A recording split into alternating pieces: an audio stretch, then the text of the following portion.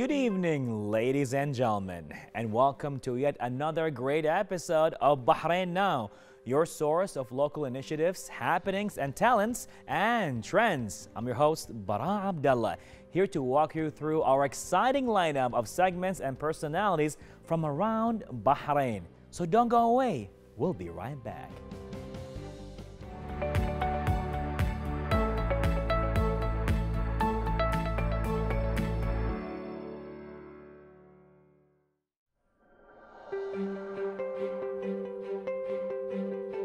And now, ladies and gentlemen, with a very informative segment with our dentist, surgeon, and implantologist, Dr. Mohamed QAHTAN. Well, good evening, sir. How are you?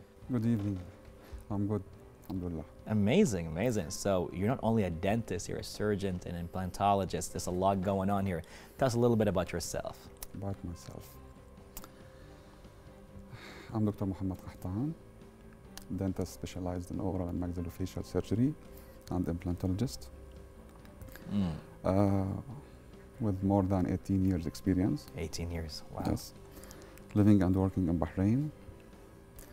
And happy with my field, to be in this field because it's a difficult field, but I'm so interested and excited with it. I'm very happy to present unique services and to solve the complex cases and to deal with the complex cases for many and a lot of patients. Amazing. You said it was a difficult field. Why is it difficult? Difficult field because it takes a long time in learning. It's you are not talking about 1, 2, 3 years. You are talking almost 4 to 5 years. Wow. This is after bachelor, and it takes total 10 years between dentistry and oral and maxillofacial surgery. Amazing. Yes. And with experience after that. And that's why it's a long way. It is a difficult long way. It is. It's definitely a long way. And yeah. As we met you, doctor, several times at the DLS, the dentistry event. Amazing conference. It shows a lot of things going on over there, and you're always there to pretty much see the latest and all the talks, and even yourself, you take part in the talks, which we really appreciate that. Amazing. Amazing. Yes. So now, as surgery goes, there is oral, and hopefully I'm saying this right, maxillofacial? Yes. What is that? The term is oral and maxillofacial surgery. It's 3 things. Okay. Oral and maxilla. Maxilla means upper jaw and lower jaw. Okay. And face. Okay. And the oral maxillofacial surgeon deals with all the problems, all the disease, all the defects with the face. With the face. Lower jaw, upper jaw, mouth, everything regarding to the mouth, from outside, from inside, teeth, bones, bone grafting, dental implant, tumors, wisdom teeth, impacted wisdom teeth, cyst of the jaw, cleft palate, all deformities, car accident, trauma of the face, everything, all that. Wow. And you deal with all of that? Yes. Alhamdulillah. Alhamdulillah, indeed. We're lucky to have you around. That's for sure. Thank you, appreciate it. That is for sure. So now, being a dentist is different than being a surgeon. Of course. And different than being an implantologist. No. Dental implant, just a simple part of maxillofacial surgery. Okay. It's just a small part. Wow. Maxillofacial surgery is a big word. Yes. Apparently it is, like you just mentioned. Yeah. Like a lot of things, I can barely remember half of it right now, even let alone pronouncing them. You know? So now, as right now food developed, right? Yes. Ingredients changed. Yes. There's a lot of chemicals. Before it was more organic, I would say fresher. Now food, as you know, became more commercial, mass production. So there's a lot of ingredients, sugar, stuff like that. That I think teeth today is being exposed to a lot of ingredients that it's not supposed to be exposed to. And a lot of people right now are having from cavities to different kind of stuff. So how can we protect ourselves from all of that? Protect all people is to increase the knowledge how to take care with your teeth. Okay. How to take care with your health in general. Also, this including how to take care with your food style. Okay. Initial things is focus on healthy food. Go to your dentist every 6 months for checkup and the cleaning. Right. Follow every dental problem in the beginning. In the beginning, everything is simple and easy and can be fixed quickly. Also, the cost is less. Cost is less. Because in general, dentistry is costly. Go as soon as possible early. It will be very simple and low cost. If you delay the problem become bigger and bigger and bigger. Right. And the procedure become more complex and more costly. And if you delay more, maybe you cannot fix again. So now a lot of people just go to the dentist if there's a problem, which is sometimes a bit too late of a problem. Because most people is going regarding to pain. When they feel pain, they go to dentist. Only when they get pain, yeah, right? When I feel pain, go to dentist. I feel something uncomfortable, I have to go to dentist. Why? Dentist is a person should be beside yourself along all your life. Okay. Should be your friend. Should be your friend. You have to contact him anytime for any question, at least for any question. Right. There's many simple things like how to brush your teeth, how to use mouthwash, how to use dental floss. This is very easy and to prevent you from many problems in the future. Now, awareness. The main thing is awareness. Awareness, right? Yes, awareness, increase the people awareness. So what would be, I wouldn't say the perfect scenario, but is every 3 months an okay thing to do, to go to the dentist, or is it a bit too much? Just for a checkup? Better. Because every 3 months. It's different regarding to lifestyle. Because there are some people take care very well. Okay, I see him every 6 months, everything is fine. Right. No need. But there is some other people, okay, maybe they are smokers, they drink coffee a lot. Right. They need every 3 months cleaning and checkup and many procedures. It's different from man to man. Now, being a dentist for more than 18 years right now, and being here in Bahrain for such a long time, what have been the most cases that you faced so far in Bahrain? That's like, you see a pattern in Bahrain and most of them have it. What is that? The most cases, I'm following all my patients. Okay. Always there is follow-up for them. Right. And also follow all the cases, especially the complex cases and the surgical cases. Because the surgical cases need a special follow-up. It's not simple procedure like filling, like cleaning, like a crown or root canal. Surgery, because it needs healing. Sometimes we need good follow-up because we are working on soft tissue and hard tissue. Right. Bones and muscles, and there is suturing. You need to observe how the recovery progress.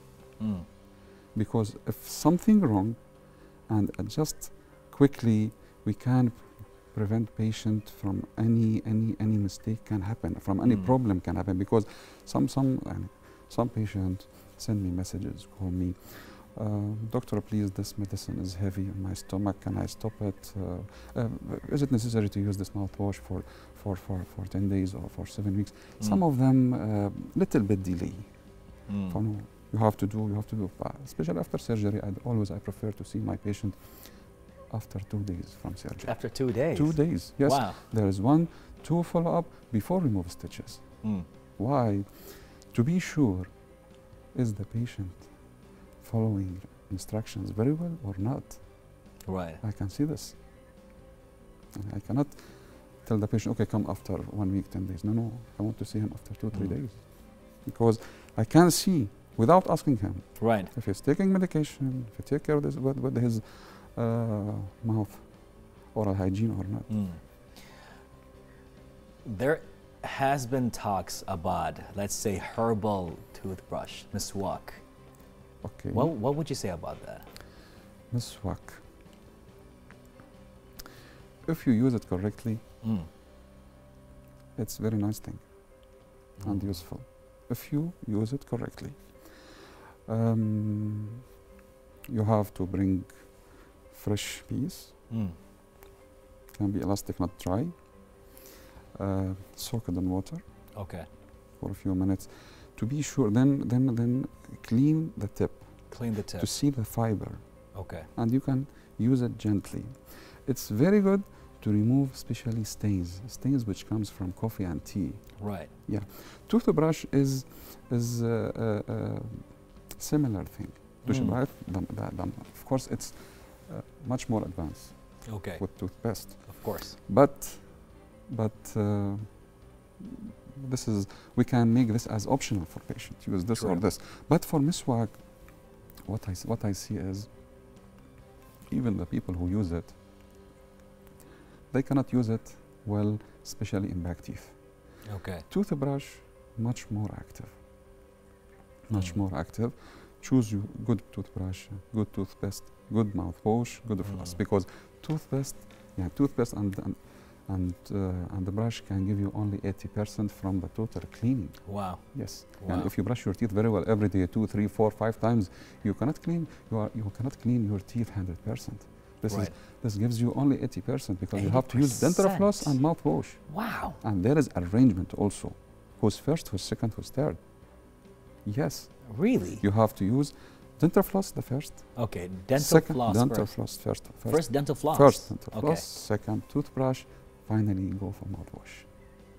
Okay. Yes. Wow, sir, thank you so much for answering these questions. I mean, they were very informative, to be honest with you. And not a lot of people can actually carry on the whole thing, even especially with miswak, which has been pretty much out there. They see it as a religious perspective, but there has been a trend pretty much in certain areas. They would call it as the herbal toothbrush. A dentist, a surgeon at the same time, and an implantologist. That's a lot going on, sir. You have an amazing record going on here. Any last words or advice to your viewers? Last words or advice. First, dentist should be your friend. Okay. Feel free to ask him anytime about anything you need. Second, always go for regular checkup and cleaning. Everything is in the beginning is simple. Third, if you want to do any surgery or implant, you have to be sure that the doctor which doing this procedure for you is a surgeon. This is very important. Very important. Very important because he's the only one who can handle with the problem very well, and he's the only one consider all the things which can be happen. He's the only one can give you the best, especially for surgery and implant. He's your friend. The dentist is your friend. Yes. Definitely. Of course. I have many friends. I'm going to them also for regular checkup and the cleaning. True, true. Yes. Sir, thank you so much for being our friend. That's for sure. We really appreciate that. And thank you so much for joining us right here on Bahrain Now and for this very informative segment. And I'm sure we're going to see you again, whether in an event or here on TV. Thank you very much for a nice invitation. Most definitely, sir. Most definitely. Well, ladies and gentlemen, that was your friendly neighborhood Dr. Mohamed QAHTAN, the dentist, surgeon, and implantologist, as we had a very informative talk right here on Bahrain Now.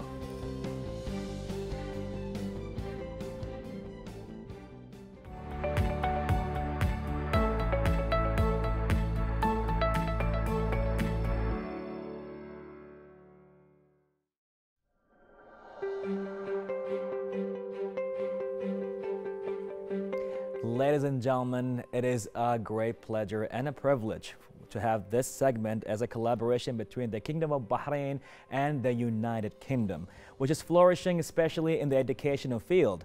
The Applied Science University held the London Day event, which demonstrates between the ASU and the British Universities. To speak more about the event and what it adds to the Bahrain-British relations, we are joined here by the President of Applied Science University, Professor Ghassan, and Deputy Vice Chancellor of London Bank University, Professor Paul Ivey. Well, good evening, professors. Good evening. How are you today? Very happy, very happy. Amazing. Happy to be here, and many thanks for hosting us tonight. Definitely, most pleasure and honor and privilege to have you here, definitely. Thank you. So, Professor, tell us more about the event. London Day, we have been running it. This is the second time we run London Day, in fact. It's just such an opportunity for us to demonstrate really the strong collaboration between London South Bank University and Applied Science University. We've had a great event today. We've had our students on stage telling us about their experiences in being graduates of the programs. We've been very, very fortunate that on Saturday we hosted our graduation ceremony. Amazing. And we timed it, in fact, to coincide with London Day, so we can have both events while our colleagues from the UK are visiting us. And this is the first cohort of British programs hosted by ASU. We have programs from London South Bank University and programs from Cardiff Met University. And it was such a big event, the graduation ceremony for us on Saturday. It was hosted, it was under the patronage of Her Excellency Dr. Sheikha Rana bint Isa bint Aisha Al Khalifa, Secretary General of the Higher Education Council, Deputy Chairperson of the Board of Trustees of Higher Education Council. And to see the happiness and joy of our graduates. And today, during London Day, we hosted some of them on stage. They performed really, really well, and we saw their maturity. We know how we have transformed them in the last 4 years into being excellent ambassadors for these programs. The confidence they have shown today, the leadership skills, the communication skills for us was amazing, because really we don't want to just produce graduates with technical degrees. We want to give them the extra skills to be equipped for the marketplace, because those will become the leaders of tomorrow in companies and universities and so on. That is just beautiful and amazing. I can just feel the vibes and the positivity of all the moments, even though I was not there, but I felt it. Professor, that was amazing.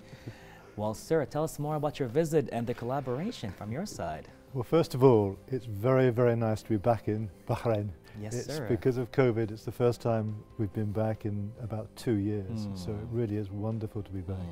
The cooperation started a long time ago, about 6 or 7 years ago. Okay. And we've been working on various programs, and one of the things we first wanted to start out was create an engineering school. And it's been a collaboration like no other, I don't think, because I think the quality of the partnership between the two institutions is built on trust and a very, very good working relationship. We don't agree on everything all the time. It's just being human. But when we do have disagreements, we work it out, and so that's like a true partnership. It's what you have to do. But as Ghassan said, I think the graduation on Saturday was quite remarkable. Amazing. Over 500 students graduating, not all from London South Bank University, but an amazing event and a true credit to Bahrain, the quality of the graduates. But today we had London Day, as you know, and I think the emotions were running very, very high. Right. Because I think the staff were more emotional in one sense than the students. Because there is almost like a pastoral care that you have for these young people. Absolutely. And the colleagues at the Applied Science University have seen those young people come in as fresh-faced 18-year-olds and working with them, particularly during COVID, where the university had to take all its teaching from face-to-face to online. A huge amount of work. But the care and the passion that the academics have for those young people has been borne out by the quality of the graduates we now see. And there are some really, really talented individuals there that would be a credit to Bahrain. There would be a credit to the global community, frankly, and that's what we're trying to produce, global citizens that through their lifetime can go anywhere in the world and work and deliver for other people, as we hope we have delivered for them. That's amazing. That is just amazing. Now, regarding the programs, tell us more about the joint programs between the two sides. Yes, we started, as Professor Paul mentioned, 2 engineering programs, one in architecture engineering and one in civil engineering, and there are more programs in the pipelines. Of course, and there will be programs hopefully in areas outside engineering as well. So we're just seeking approval now from the Higher Education Council for some new programs. But the collaboration goes beyond just really program development. We do a lot of joint work in research, in staff development, in training. We run 2 joint conferences over the last few years. We are organizing one in November on the leadership and management of projects in the digital age. And we encourage really our students, our graduates now from these two programs, to submit papers to the conference. We had a student conference about 2 weeks ago. We had 12 students from these two programs presenting at our student conference. It was a virtual conference, but I was really impressed with the quality of their work, the presentation skills, the content, the research method they had developed, the techniques, which are things relevant to Bahrain, yani issues which could help the Kingdom of Bahrain. So we want them to do applied research. As you know, we are an applied science university, and we've done a fantastic job in this area. Of course, we had a lot of support from the chairman of the board of directors, Mr. Samir Naz, the chairman of the board of trustees, Professor Ivey Khaja. Great support, I mean, from the very top in order to make this collaboration really, really fruitful. And as I said to you before, it's good to see now the fruits of this collaboration, to see the first cohorts of graduates getting their degrees. Absolutely. That is just phenomenal. And as I hear gentlemen talk about it, it's not just, just in the tone of your voices, it just feels that you definitely, genuinely been through a lot, and it's just so emotional. You're absolutely right. This is the passion. This is the passion. It's the passion about the, absolutely right. We believe in it. We believe in education. It's the most important thing to do, not for any sort of grand story, but for a very human story. Right. Because we're transforming, we think, and I think there's evidence to support it, we're transforming young people's lives. And that's what teachers throughout the generations have always done. It's no different now to what it was. We had about 12 of the students who are graduating with LSBU degrees come to London last month to join in at one of our graduations at the Royal Festival Hall right on the bank of the Thames. And so those students came back and graduated again. So they had two. Two graduated ceremony. Love it. And we're organising this year, we hope to organise this year, a study tour of students who want to come to London for a couple of weeks, just to mix their educational story with some tourism, which is always good, and to mix with other students. We've got other students coming at the same time from different parts of the world, and they can mix with them again to try to create this global citizenship, because that's what we believe in. The issues and the desires here in Bahrain are no different from those in the UK and vice versa. And we've got to join up together and mix and just understand each other and make a peaceful world. Right, right, sir. That is definitely right. Now, as you said, London Day has been like 2 years in a row right now, and just making it happen.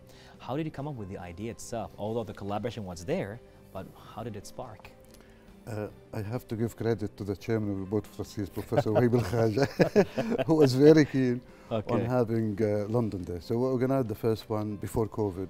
Right. It was really successful. We showed a lot of things about London, the educational system, the culture.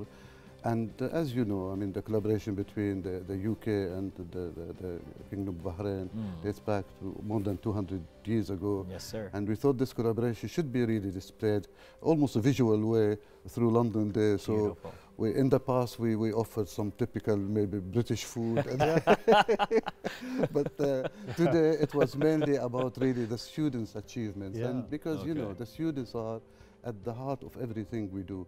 Those are the best ambassadors. Those are the people we want to help all the time. And really, once again, seeing them today during London Day, they were so proud to be part of London Day, of the name London Day, when you say London. And it was an amazing event, I must admit.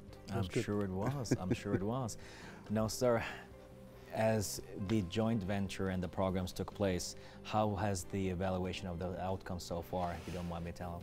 What we've been doing all the way through is monitoring and checking quality at every single stage.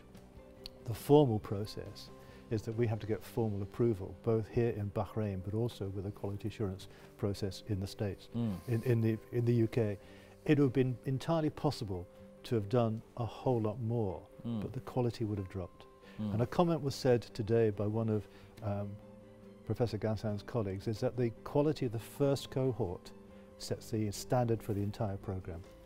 And that was a very astute observation, because I think with the quality we've seen today of the graduates, it reinforces that everything we've done at every stage along the process, the quality is very high. So the bar has been set very high. Yeah, very much. And so I'm very pleased with that, because going fast but low quality is of no use to anybody. Absolutely. We wanted to be careful, make sure the quality is right, and we're producing some really excellent young people. Amazing. And imagine to be able to get a top quality British degree while you are living in Bahrain, next to your parents, with your family. It's safe, it's nice. It is. And the quality is judged, as Professor Paul said, through the process itself. But we have the external examiner approach, where all our examinations are audited by an external examiner. They have a board to assess the quality. They benchmark against what's happening in the UK.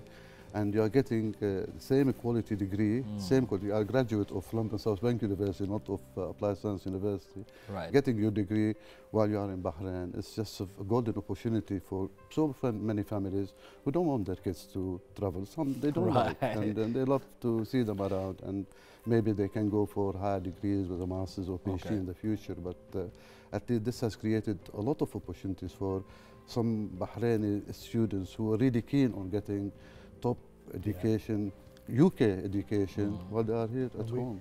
And we believe very strongly that access to education should be irrespective of personal wealth, and also gender. So everybody who has a passion for this subject should have a chance. Right. And that's what we're trying to do. Amazing, amazing. It's like, I feel like going back to university. Yeah, we all do. None of us want to stop being students. I know, because like the chance to learn is wonderful. It's amazing. There's just always a lot to learn. It's just the pleasure and beauty of learning is something else. It stimulates the brain. It's dopamine all over again. I would love to have that again with London Day. Yeah, there you go. You are welcome to join the program. Yes, sir. Yes, sir. Right here on TV. Let's go. So, professors, if you would like to add any last words, starting with you, Professor. I would like to thank you, first of all, and Bahrain TV for this interview, really. And I wish our students every success, of course, and they are the best ambassadors. There's no question about it. And we keep telling them it's all about leadership, about passion, about innovation, about ethics, and being just considerate, helping people around you, etc. And I'm confident that they will be getting top quality degrees, UK degrees, and even our local programs. I mean, we've achieved a lot at Applied Science University for our local programs. But I say to them, please be ambitious, be calculating, act like a leader. And that's why we want leaders. Definitely. I think we are here at the moment, and we are custodians of this job and this function. And when we stop doing this, we need to ensure that we can pass it on to people who not only will carry it on, will do it much better than we have. And I think that's the gift to society that educators need to do. And so I do hope, in fact I'm absolutely certain, that some of the people we've seen graduate today, in due course, not immediately, but in due course will be replacing us. so actually we can pass it on to them. It will be our pleasure. Yeah, we can pass it on to them, and they can be the educators and the instructors of the future. That's why I think we have so much passion about this thing. It's amazing. Well, gentlemen, professors, our sincerest gratitude is revealed to your impactful value to the educational system here in Bahrain. We know we are in good hands right now, definitely. It's been a great pleasure having you with us right here on Bahrain Now. Thank you very much. so much. Most definitely. Well, ladies and gentlemen, the educational system is just getting bigger and better with London Day and this beautiful joint venture, all that took place right here on Bahrain Now.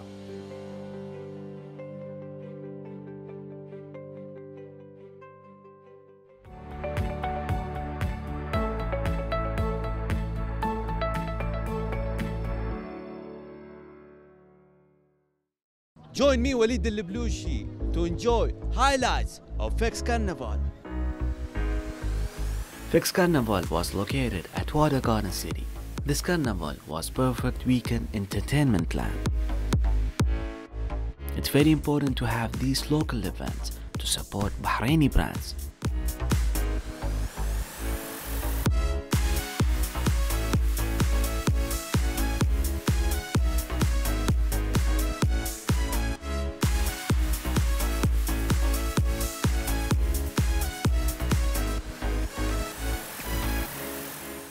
Fix Carnival event is a pre-event for VIX Bahrain Championship that occurs every year in Bahrain.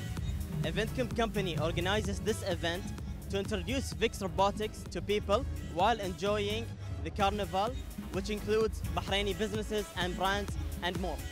Hello, good evening. Rover Fragrance. So tell me, what do you have and what do you think about the festival? Sure, thank you very much. So first of all, we're a Bahrain brand called Rover Fragrance, as you can see, and all what we have is basically perfumes that we choose their scents and smells, but they are all manufactured in France. So that's why we trust the quality that will be provided to the customers themselves. Can I try something? Sure. I have one of the perfumes, which is called Trabzon, which is one of our Turkey's line. You can try it somewhere. It's fresh. M by Meme. It's interesting. Tell me about it. Okay, so by Meme is a small business by me. We have abayas, we have perfumes, our own perfumes, we do them. Huda Art. I'm seeing a lot of interesting artwork over here. Tell me about you. Tell me about your work. Tell me everything. Is this your first time joining an event, a carnival? This is my first time joining a carnival. I have never showed my paintings as for sale, but previously I have already posted them on social media, and I sold some paintings on social media, but not just, they weren't as for sale, but people has offered for me that they want to buy them, so I sold them. But now this carnival, it gave me the opportunity to sell my paintings, or to announce to everyone that I have opened my own business of selling art.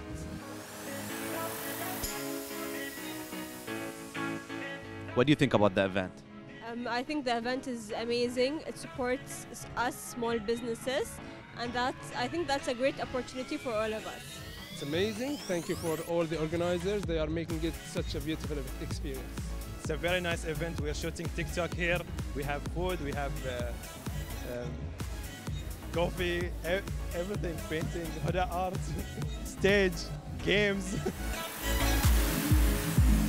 From fun games to live entertainment.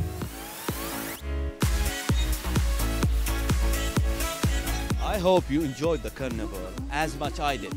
If you didn't have the chance to visit it this year, join next year. It's an annual event. I'm Walid Al-Blushi. See you next time.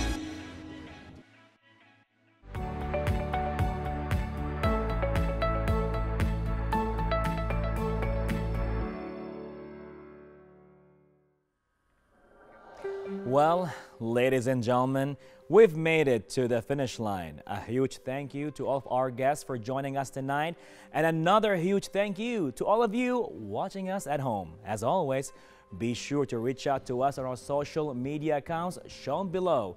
We love hearing from you.